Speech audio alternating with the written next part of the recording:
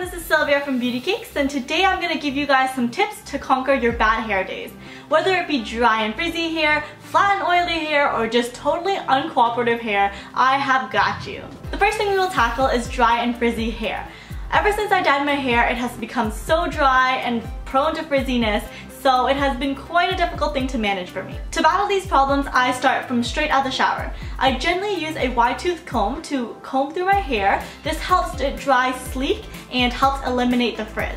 To further help eliminate frizz and dry hair, I use the Dove Damage Solutions Color Care Protection Leave-In Conditioner. I use this on the bottom half of my hair while it is still damp, and when it dries, it is very silky and smooth.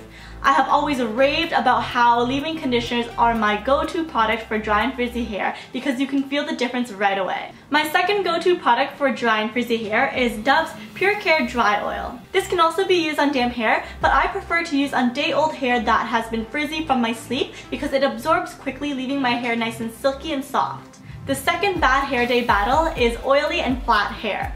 My hair tends to get oily very quickly, but I do not shower my hair every day because I have colored hair and I don't want it to strip away my color.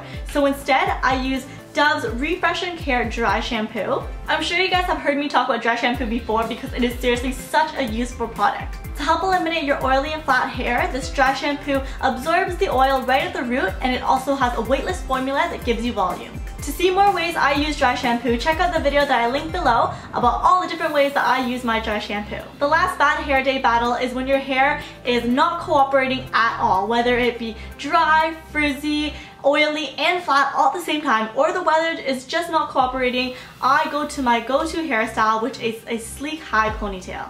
It works for any occasion because it looks sexy, sophisticated, or casual. Check out my tutorial that I linked below on tips on how to get the perfect sleek high ponytail.